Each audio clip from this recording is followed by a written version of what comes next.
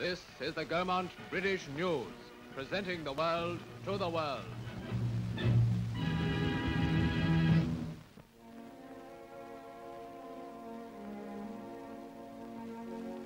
To St. Paul's Cathedral, where the great ones of our land have long been honored, came thousands who wished to pay their own personal tribute to that man, Tommy Handley. The young and the old from every walk of life were among the congregation. Chelsea pensioners and a South African girl in a wheeled chair. John Snagg was among BBC colleagues and friends, and Leslie Henson did honor to a fellow artist. To those who waited outside the cathedral, the service was relayed by loudspeaker, while in their homes, millions more were linked in a nation's homage.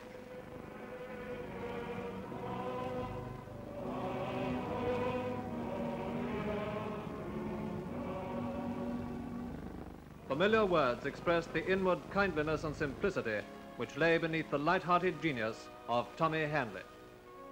For a mighty army of listeners, it was a last farewell to one of whom it had been truly said, "He relieved the gloom of life so often and so long for the toiling multitudes of our generation."